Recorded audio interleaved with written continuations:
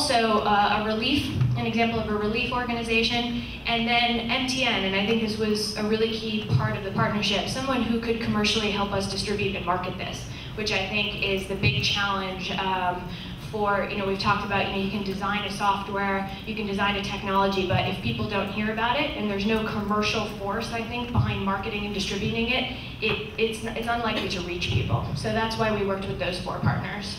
And could you talk a little bit about how people, what the process is that people go through just to buy a piece of equipment? Like, how does it go down in the field? Because our product can charge phones on a commercial scale in the village, it can charge 10 to 20 phones in a day. MTN is very excited about putting marketing dollars behind this and making sure it's in their distribution network, which is nationwide. For me, what's so exciting is the telecoms have such a broad reach, probably approaching Coca-Cola's reach, and they have an incentive to drive this product. And so MTN has been instrumental. They've marketed this in the most rural areas, including, we're actually working with them on a proposal to go up to Karamoja right now with this product because connectivity in Karamoja is a key business challenge for them, so they're excited to push this product, which has development and relief implications as well, which is exciting for me. And so that's really, a customer just needs to walk into an MTN store. They can also purchase it from us, and we do strategic partnerships with NGOs, but for me what's great is you could walk into a small retail outlet in many different areas of this country and purchase it.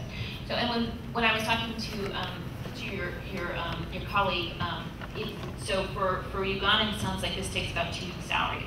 So how do you go through this process of having them commit to something that may save them money in the long run, may have health benefits, but it's a lot of money up front? Yeah, I mean, that is I would say and consumer financing is our #1 challenge. Before joining Phoenix, I did try to work with MFIs to create financing for solar products and microfinance institutions or commercial banks that have a rural focus, such as Centenary Bank in Uganda.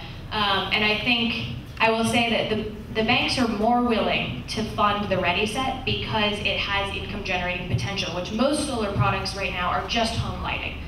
And so I think that when you can create products that show income potential, I think the banks are more willing to come in with the financing, when previously they're very resistant to that.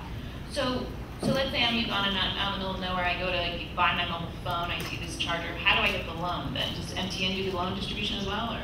No, no, that's something that a customer would have to go to a bank, and most customers in Uganda are pretty familiar with the process of going to get a loan through these banks. Now, not all of them are excited about it, so that's one of the key challenges we have, is there is a fear and kind of an aversion to some of the loan products because they're very high interest rates, very high risk if you aren't able to repay. And so that's something that we're currently working on. We're working on, I guess to give you a glimpse of the future, to address that issue, we're working on embedding technology into the ReadySet that would allow us to turn it off if somebody stopped making a payment, which will then reduce the risk for finance institutions, but it also would allow someone like MTN to potentially manage this financing themselves and allow people to pay as they go. So just as they would pay for kerosene, they could top up our product and pay for it on a daily basis. So we found that this end consumer financing is such a big challenge that we want to address it with software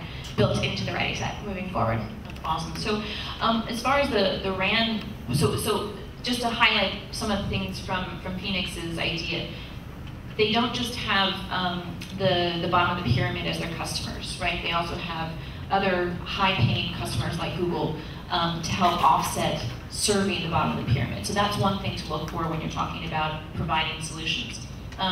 Distribution is another thing. So we'll help you guys develop in-country partners.